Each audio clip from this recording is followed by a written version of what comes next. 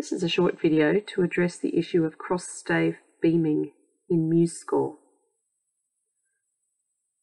Now, as I set up my stave, you'll notice that I'm selecting a piano score because I have only discovered it to work successfully in a piano score. So I'm going to show you a bit of a workaround here.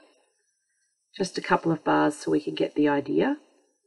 And I'm entering a T ticker, which I'm wanting to cross between two staves, and I'm wanting to use this more as a print score than as a playback score, so that's the purpose of this video.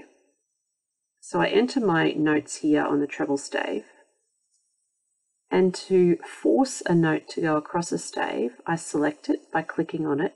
You'll see it turns blue. Then by holding Control, Shift and the down arrow, you will notice that it will flip down to the bass.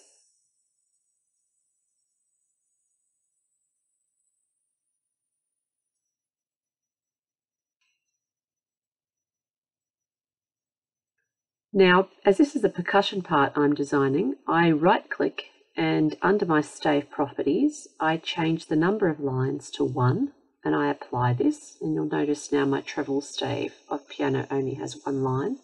Right-click, stave part properties, and change my lines to 1, apply, OK. My bass line also only has 1. I then reposition the notes by clicking on them and either dragging them up or down. Here I'm just using the arrow key.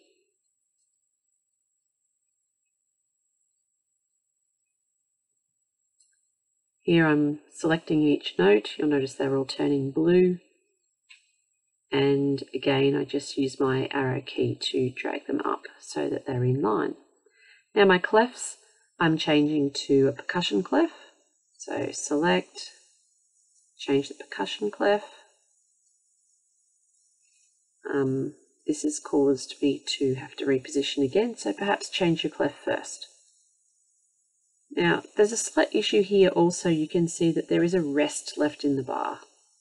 Now, this rest you can turn visible or invisible by simply clicking a V, V for Victor. It actually turns the rest as if it's grayed out.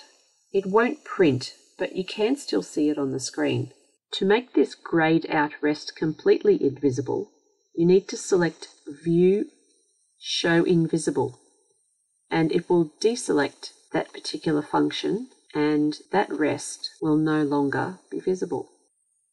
That is a successful version of cross-staff beaming that I've discovered as a bit of a workaround for those of you wanting to utilize this function in percussion parts. Hope you found that helpful.